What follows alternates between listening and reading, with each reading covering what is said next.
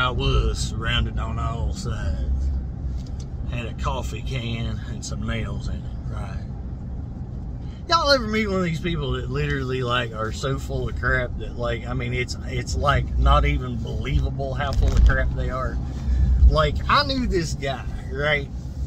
Now, this boy, you know, he named himself a tough nickname and somehow got it to stick. I won't go into that, but we'll just call him Tiger.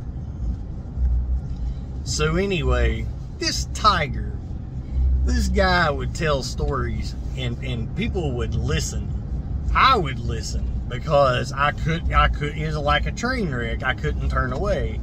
But I sit there and watch this guy weave this yarn of how he was now you have to realize this guy was actually so good, blind in one eye, but yet was in the Navy SEALs and the Army Rangers, and a horrible diabetic, but he actually was so good that he made it in 2 different branches of special services.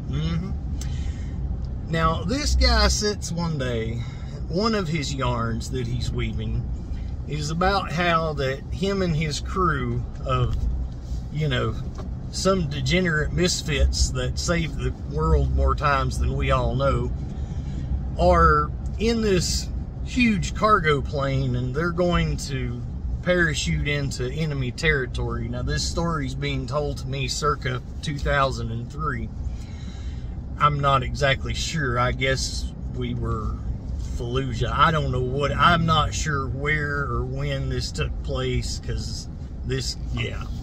But here's the story. So they're parachuting in to enemy territory in a cargo plane, and they take these coffee cans and paper towel rolls and gunpowder and nails and make these explosives that are, you know, whatever. And he even goes to explain that the towel rolls are so they can hold multiple ones between their fingers because they're parachuting in, right? And seriously, sit down for this. They've got to throw them down at the ground and clear enough, because stuff don't blow back. Shrapnel does not blow up, apparently. I'm listening to this story patiently. Remember this. And about 6 other people are too, but with a different intent.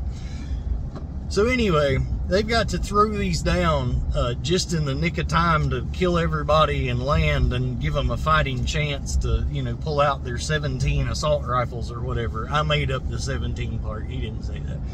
But anyway, all the rest of this, I swear, is part of the story. So anyway, he gets done with, you know, the tail or whatever, and Tiger, back here in the back row, Tiger. I'm just curious. So you had access to a cargo plane and you had your whole crew and all that stuff, but y'all, they didn't give y'all real explosives. You had to make your own. You got a cargo plane, but we're improvising the explosives with coffee cans and paper towel rolls. Now, when you parachuted off of the space shuttle, true story,